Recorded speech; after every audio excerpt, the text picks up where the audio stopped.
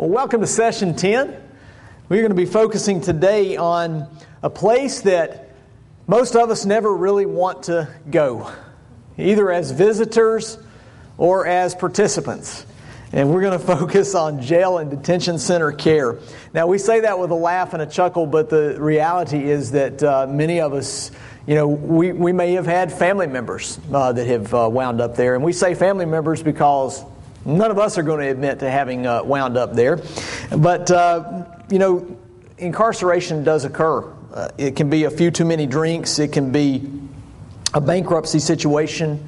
It could be any number of things. Even this past couple of days, I heard and read a story of a Major League Baseball player. And maybe you heard this story. Major League Baseball player who earns $400,000 a year was arrested for shoplifting 6 shirts that cost $60. I didn't say $60 a piece. I mean $60 total. 6 shirts, $10 a piece, makes $400,000 a year, arrested for shoplifting. And so we want to think today in terms of how we minister to people who are incarcerated, who are going through a jail or detention center kind of case, or even prison type ministry. But I want you to imagine with me as we get going into Session 10 today, what feelings you might have if you knew that you could spend the rest of your life in an 8x8 jail cell. A little less than a year ago, I had the opportunity to take my family, my wife and my children, to San Francisco, California. And you can't go to San Francisco, California without taking a tour of probably the most famous prison in our country, and that's Alcatraz. And I found myself trying to envision on that tour what life would be like living on what was called The Rock. And maybe you watched that old Sean Connery movie, The Rock, the Nicolas Cage movie, The Rock, or even go back even further than that, and the old Clint Eastwood flick, Escape from Alcatraz, and you remember some of the pictures in that story. And it was fascinating for me to walk the block, A block, B block, C block of Alcatraz, and see the bars and see the concrete walls and try to envision and imagine what it would be like to be incarcerated in these very small 8-foot by 8-foot, 7-foot ceiling cells where your cot and the sink take up the bulk of the place, and realize that you've got to spend 23 out of 24 hours in that small amount of space.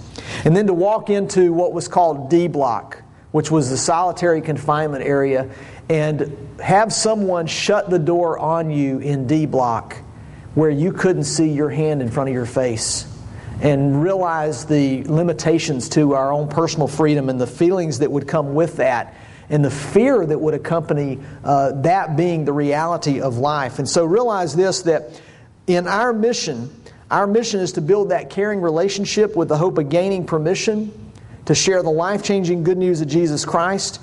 And the key word in our mission statement relative to Session 10 in jail and detention center care is the word permission.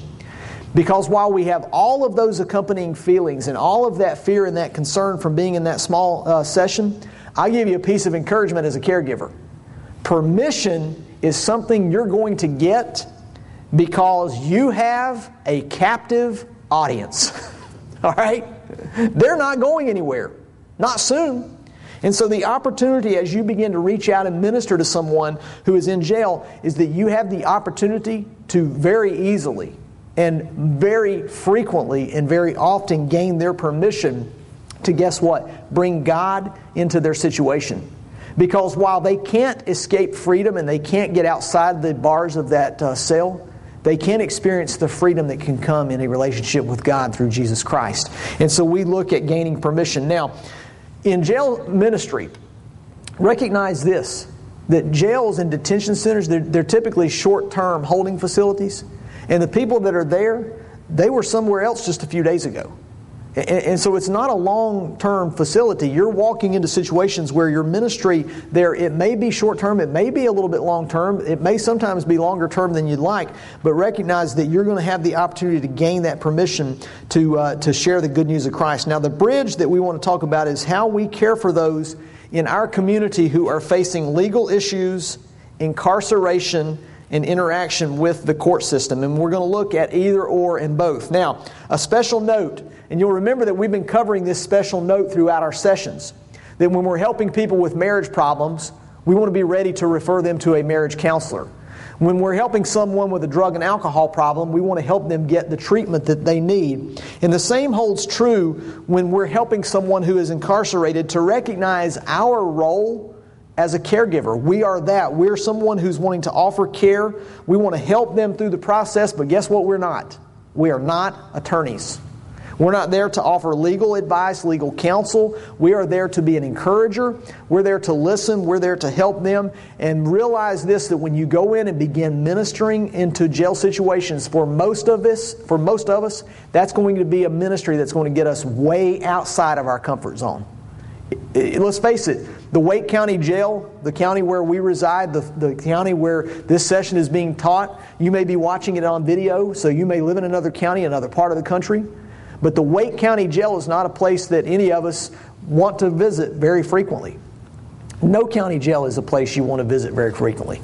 There's always challenges to go in and out and to be able to have some face time with those who are incarcerated. But what we're not is we're not attorneys. We're caregivers. We're there to help them through the immediate crisis of a situation and know how to help and what to do. So let's run through some of the very practical. Page 123 and page 124 of your care guide. What do we do when someone is facing legal trouble? Remember our ministry formula. Time plus talk plus transparency plus trials equals trust. Now let me point out one thing about that formula. That when you're walking through caregiving and helping someone facing legal trouble, it is not always, nor is it maybe even often, that they are going to be completely transparent with you. You say, what do you mean by that? Here's what I mean by that. When you walk in to visit someone in the jail, it is going to be very often the case where you hear from them, I shouldn't be here. Or, I didn't do it. And guess what? Our role, the role that we get to play, we're not their police officer, we're not their judge, and we're not their jury. And so we don't have to pass judgment on whether they deserve to be there or don't deserve to be there. We don't even have to pass judgment on whether they're being transparent with us and telling us the truth or not being transparent with us and not telling us the truth. We're not their attorney, we're not their judge, we're not their jury. We're there to care for them and we're there to help. So here's our opportunities for ministry. They include many, and we're going to walk through different things about the legal process that we want to be familiar with. Number one, our opportunity is to visit the incarcerated. That can sound, in some cases, a lot easier in words than it is in actual in putting it into action. Visiting someone that is incarcerated can always be a challenge because oftentimes visitation is restricted to 2 or 3 people. Immediate family member, an ordained minister, or legal counsel. And if you're a community caregiver, a community chaplain who does not possess ordination, you may get shut out of that process. So you may be limited in being able to visit the incarcerated. That may be a situation where as a community chaplain, a community caregiver, you need to try to involve someone else who is an ordained minister or someone else who can facilitate some ministry in the life of that person so that they can visit the incarcerated and you can help facilitate some ministry there. That doesn't mean that you're shut out of ministry.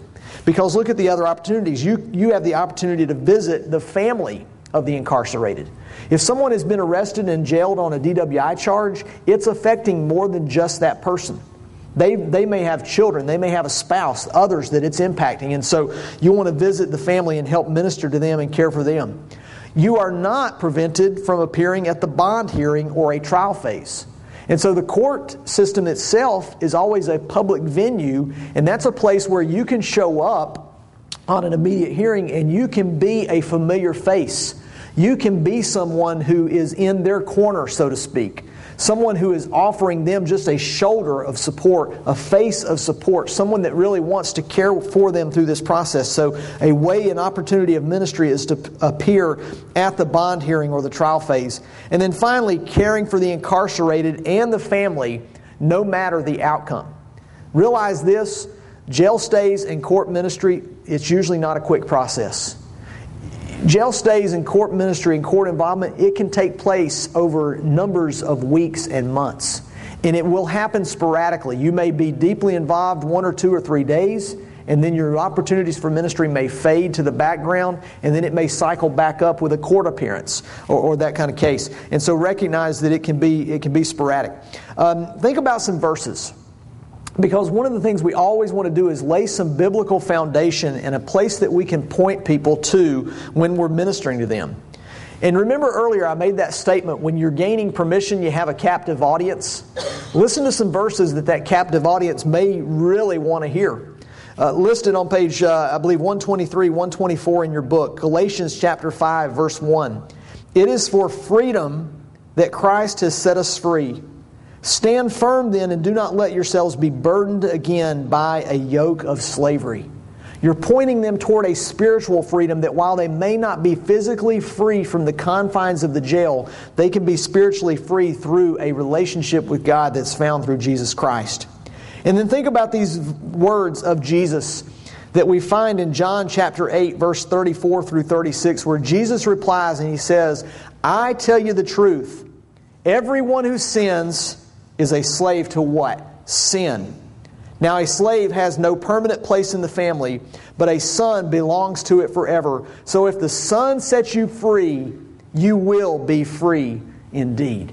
And so we're pointing people toward the spiritual freedom that we can have that's in and through a relationship with God. Now, let me hit the pause button in our teaching for just a minute and give you an example, an illustration. I mentioned Alcatraz a little earlier. And I could tell you so many different stories after having toured Alcatraz.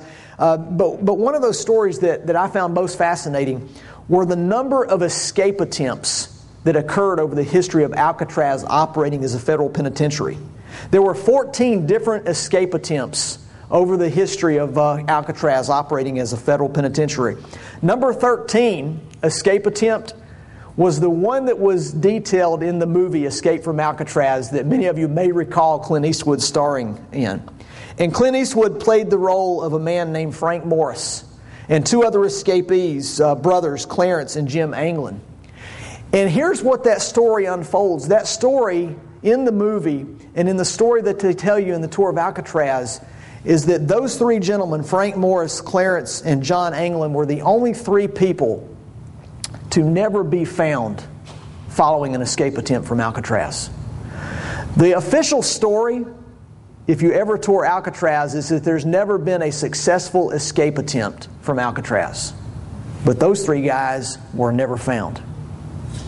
They were never found living or dead. Now here's what I found myself thinking about as I heard that story. And yes, I had to rent the movie. It was 1978. I was 10. I had to rent the movie and watch it one more time. And here's what I found myself thinking as I heard that story told on the Alcatraz tour. That if those guys really were successful in their escape attempt, they had to live the rest of their known lives running and wondering if they would ever be caught. And so in reality, they may have been free of the confines of Alcatraz, but they were never really free. They had to spend the rest of their lives running and hiding and wondering, is today the day I'm going to be caught? And you realize that when we encounter and minister to people, what we're pointing them to, especially in a case where they're incarcerated, is we're pointing them to a reality that they can be set free from the slavery of their sin. They can be set free from the confines of a life lived apart from a relationship with God. And when we think about those words of Jesus, and He says to us, so if the Son sets you free, you will be free indeed. That's where we bring our ministry back to in the life of someone that we might be caring for who's going through a jail stay or they're imprisoned over a long-term period of time. Let's take a look at some practical. Page 124, detention center visits. We want to show up. If we have the permission and the opportunity from the jail facility to visit, we want to show up and we want to offer a listening ear without, keyword here, judgment. Here are some things to recognize in the visitation process. Number 1, the booking process itself may take several hours. People are usually not permitted during this time. The opportunity to visit requires very special access and awareness of policies. So wherever you happen to live, whether it's right here in Wake County or you're watching this on videotape, be aware of the visitation policies for the jail facilities in your particular area, your particular community. I will tell you that no two jail center facilities are created equal.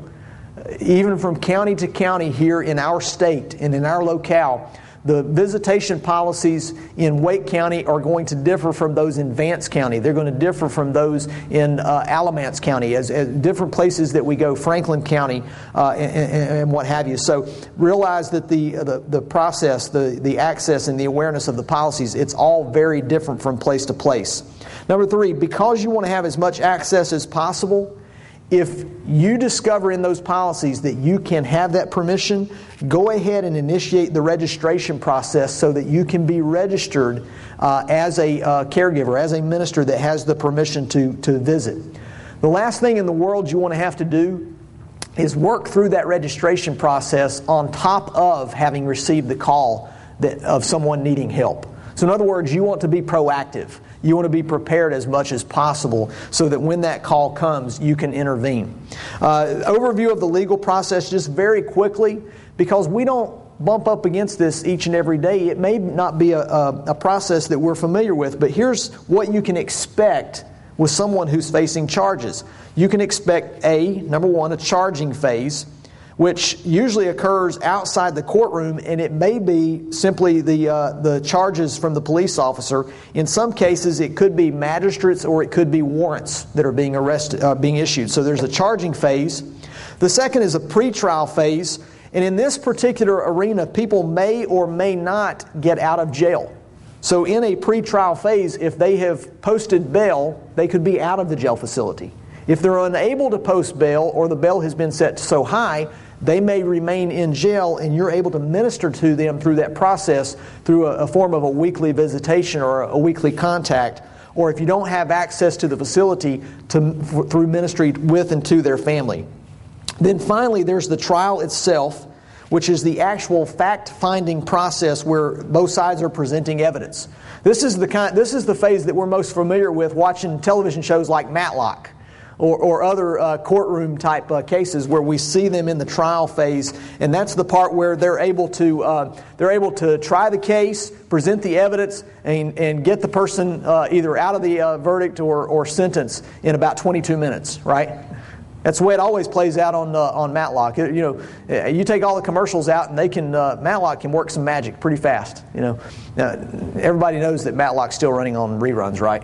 If you think it's not, get sick and stay home from work one day with the flu, you can probably watch 18 different episodes of Matlock. You just have to pick your channel. And so realize the trial phase there. Sentencing phase, it's where the person is rendering the verdict. They're saying guilty or not guilty. If you can't be at any other part of ministry in the life of someone who's facing a jail sentence or a possible prison sentence, be at the sentencing phase. It is an intense time of emotion for the person, and not only the person, but their family. And you can be the person that can walk with them through that process and help them know how to respond. You can be there to pray with their family, to pray for their family, and so be ready for that. Now, we're going to skip past the bond hearing. That material is there for you to read and think about, but let's look at offering some practical help. I want you to think through ideas, because one of the things we're always wanting to be about is how can we offer practical assistance with whatever the person is facing. Think about someone who was employed and working yesterday.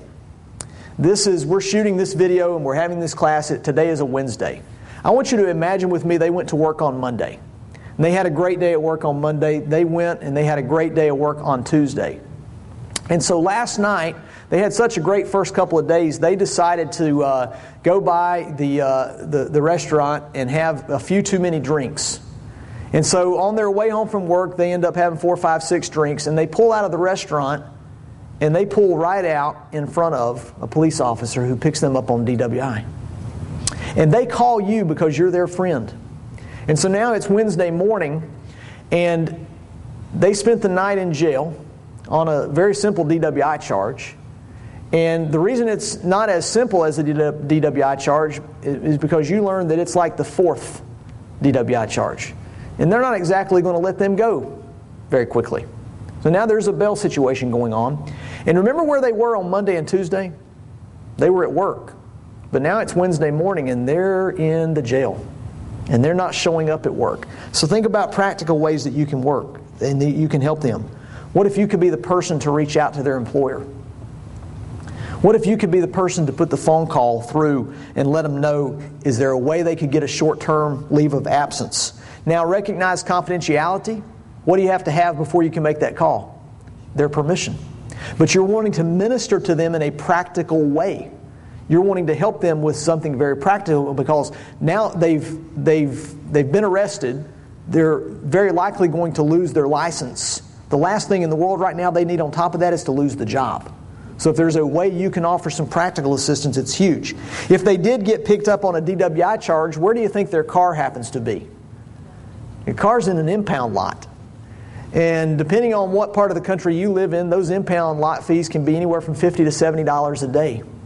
So have someone be incarcerated in jail for 10 days and their car be in an impound lot, then they've got to pay $500 to $700 to get it out of the impound lot. You want to know a practical way? Facilitate with their family to be the person to go get their car out of the impound lot. Will there be a fee to pay? Absolutely. Will it be less than it would be 10 days later? Absolutely. So you're looking for practical ways to help them. And these are outlined for you on page 126. Your ability to help with the practical is only limited by your own imagination. And it's only limited by your ability to ask them the question, what are some things that I could do for you right now? And then have a willing heart to be willing to help them with those things that they need right now. And so it's not only the spiritual. We're not only wanting to minister to them and help them with the freedom that can be found in Christ. We're wanting to help them with the very practical. Because one of the things that you get to convey when you help them with the very practical is a non-judgmental spirit. Remember our mission? We want to gain permission to share the good news of Christ, and we want to do it in a non-threatening manner. We want to come alongside people and help them in a way that doesn't threaten them, that helps them. And so we want to be ready to do that. Now, one caution I would give you, and we're going to look at the bail process. I would caution you about contributing personal funds to the securing of a car out of impound or to the securing of bail in the bail process. Let's look at the bail process, and I'll give you a word of caution on why we caution against that. Check out the bail process on page 126. Envision for just a minute that somebody, a bail is set at, in example 2 here, $10,000. And they contact a bail bondsman, and that bail bondsman is going to charge a 15% fee or $1,500. That means the amount of money that has to be presented to the bail bondsman is $1,500 for the person to be bailed out, and that's the total responsibility. Now, if the person doesn't show, guess what the responsibility is? It's the full $10,000. So if you put your personal funds at risk and you're the person that posts the $1,500, you're not going to get that. You're never going to get that $1,500 back. You're absolutely not going to get that back, but you could be at risk for having to be responsible for the $10,000. And so we caution against ever putting your own personal finances at risk. You can help facilitate the process. You can help them brainstorm ways they can come up with their own bail money. They may have retirement funds. They may have a savings account. They may have family members that have the means to be able to help them. And so be careful about the contribution of personal funds in personal bail.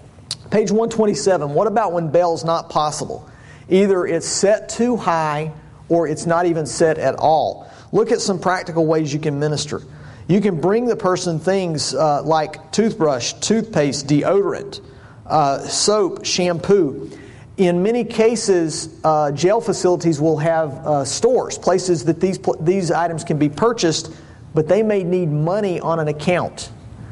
The place where you could contribute small amounts of money, and I do mean small, $5, $10, $15, you can place that kind of money on an account where they can purchase things that would be made available to them in the jail system. You say, how in the world do you learn all this? You ask. You ask very practical questions. You're wanting to help people with the things that they need and in the way that they need you to help with them. Page 128, what happens if you're ever called to testify in court? I want to give you a very concrete example and a kind of a case study in this. And it actually, I give it to you in two different parts, and I think you'll get a kick out of part number one and not a great kick out of part number two. But if you're ever called to testify in court, here are some basic pointers. Number one, you want to speak loudly enough to be heard, especially if there's no microphones that are available. It's often very important that you put your own comments in writing so that you can order your own thought process. You may want to confer with the person's lawyer so that the attorney is going to be aware of what it is you want to say and why it is you want to say it. Always introduce yourself, either before court or through the client's attorney, so that you can let them know you're there to support this person. You're going to want to let them know how you know them. So if you are serving as a community chaplain and you've gotten to know someone by serving in your neighborhood or your child's school, you want to introduce how you have that connection. Because the judge may be looking at you saying, what in the world do you have to do with this case? I heard from one of our corporate chaplains serving out in Arizona just within the past week how he was able to minister to an employee. And he actually showed up to court with this particular guy. And you know what his charge was?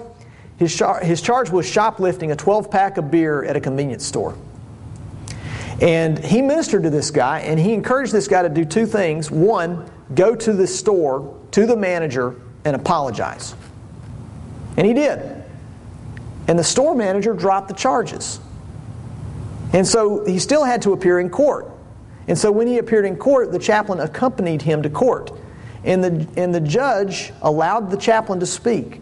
And the chaplain was able to speak and say, here's what we did. And we went to the store manager, and the store manager agreed to drop the charges and the steps that were taken. And the judge looked in the eye, the fellow who had lifted the 12-pack of beer, and said, I want you to keep talking with this chaplain. And don't come back in my court. All right? And so if we can come alongside, sometimes we can facilitate an overwhelmed justice system. All right? That doesn't mean we're trying to keep people from getting the justice that they deserve. Our justice system is overwhelmed. We're trying to support and help people and get them pointed on a road that we can go. So always introduce yourself. Speak with the person you're caring for. Gain permission. Have your facts straight. Know the situation. Always tell the truth. That may sound odd. All right, but always tell the truth. You are, in some cases, you may be offering character testimony. In some cases, you may be offering testimony under oath. Be brief and to the point. Say it and sit down. Right? And so, if you are being examined, cross-examined, if you're being asked questions, answer the questions asked, not the questions not being asked. All right, so be careful there. Be courteous and mindful of the system. Always address the court with your honor. It doesn't make a difference if they're male, female, young, old. It doesn't matter if they're older than you or younger than you. You address them as your honor, and so we want to conduct ourselves in the right protocol. Now, an example. Let's put it into action. Let's talk about jail ministry and let's talk about court ministry. Because the two can sometimes be separate, and they can be one step of a long process, and there can be different points of highs and lows. And so if you get that permission to be able to walk in and make that visit, recognize that two things. One, they're a captive audience, right?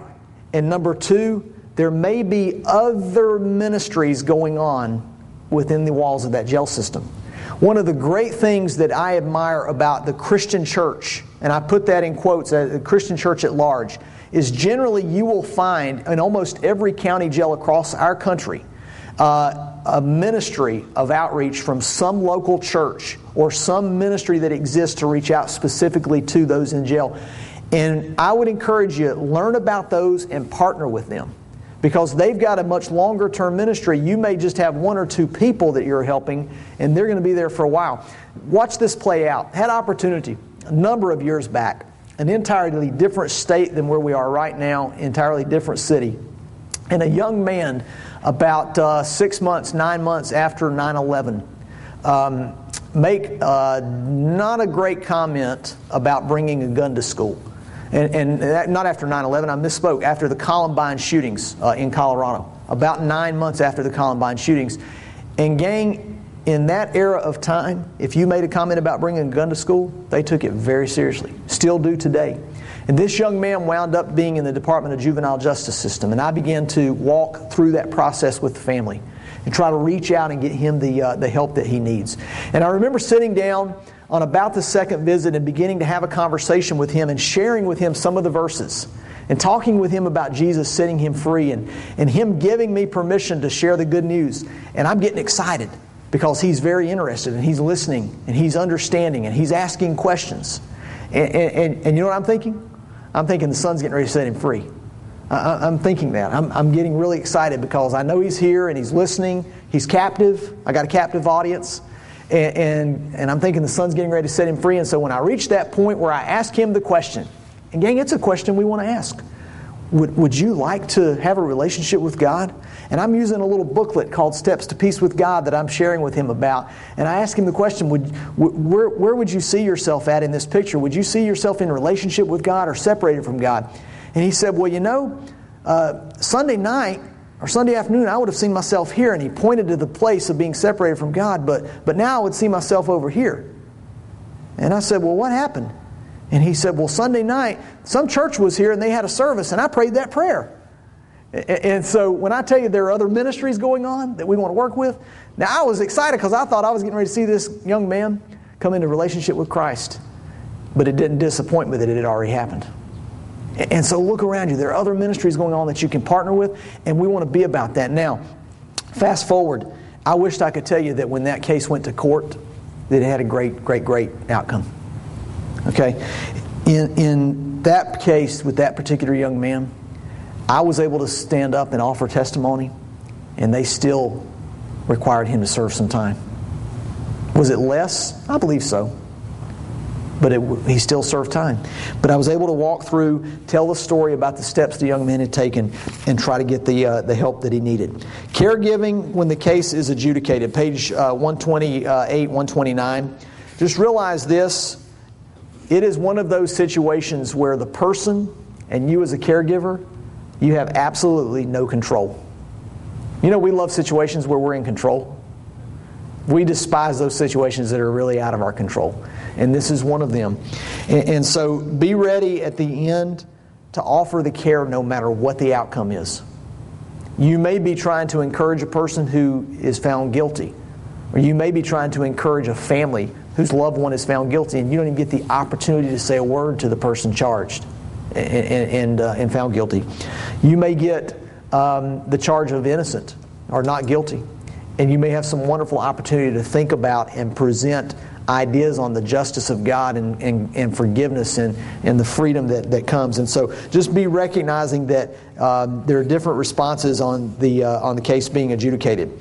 We can't get very far. We're getting ready to wrap up this session. We have covered separation and divorce. We've talked about caregiving and marriage relationships. We do want to come back to that in this session because it is one more arena that could bring you into court cases. And so just a couple of comments on that. Recognize separation and divorce.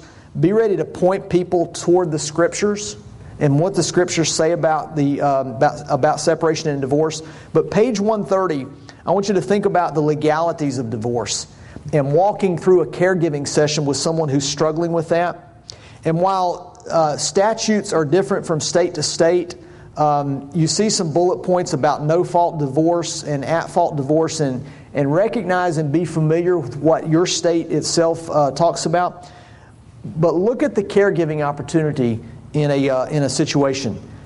When somebody's walking through a divorce and separation issue, and it's beyond the marriage being saved. In other words, it's past you being able to intervene and help them with the marriage. They're done. You're walking with them through the divorce itself. Here are some issues that you may be navigating with them. The division of property, personal and real estate, child custody issues, child support, who pays and how much, alimony in cases that involve fault or grounds for the breakup of marriage, and then finally insurance and other special matters. Here's what you want to do. You want to avoid offering legal advice in those cases. And as they're working through a settlement, you want to avoid offering an opinion of whether or not they got a good settlement or a bad settlement. What you are is the person to walk with them through that process, to be a listening ear, to be a sounding board. If they have to go to court, those court cases are not happy times. You know, you think about the happiest day that marriage probably ever experienced was probably the day they stood before a pastor or someone who united them in a covenant relationship. And you fast forward, I've always found myself sitting in those kind of cases wondering how it got here. And now they're at the worst day. And they just need a friend. They need somebody to show up because they're in a battle that's not fun. And what we're doing is we're showing up and we're caring for them no matter what. We're walking with them in a situation that has no hope of reconciliation. And so just those are basics relative to court and caregiving in jail ministry. The good news, it is not something that happens every day. Because if it did, it would take a lot of time. There are entire ministries that are dedicated to it. We'll get involved for short periods of time. We want to help, but it doesn't happen every day. Bridge builders and bridge burners, and we'll wrap up this session. Bridge builders, page 130. Be the one to reach out with a visit to jail. Be the person that can point people to free or low-cost legal assistance. Be the encourager. Be the encourager to encourage them toward Scripture. Encourage them toward the Sermon on the Mount, Matthew 5, 6, and 7. So be that person. And finally, the bridge burners. We said them a couple of times in this session. Bridge burners for this session would be to assume the role of judge and jury. We're not. And number 2, ignore the practical help that's needed. Those things that we could do that won't change where they are, but it might just lighten the load a little bit as they walk through the problem. You've got an audio disc on jail and detention center care. It gives you a number of different scenarios, a number of different problems that people may encounter, and gives you some ideas on how you can offer care in those kind of situations. Encourage you to listen to that a number of times in this coming week. Let's close in a word of prayer. Father, we acknowledge to you that we all have been incarcerated by our sin. And Jesus, we thank you that you have set us free. Lord, prepare our hearts and our minds for someone that may be facing a jail sentence. They may be reaching out to us on that DWI charge or that domestic violence charge or some other issue. Give us sensitive hearts. Help us to understand how we can offer your care, how we can offer your compassion. And Lord, recognize that judgment is not something that we need to bring. That, Lord, forgiveness is something you want to bring. And so we trust you to work and help us and prepare our hearts and our minds for jail and detention center ministry. We trust you and love you. In Jesus' name, amen. Questions I can answer.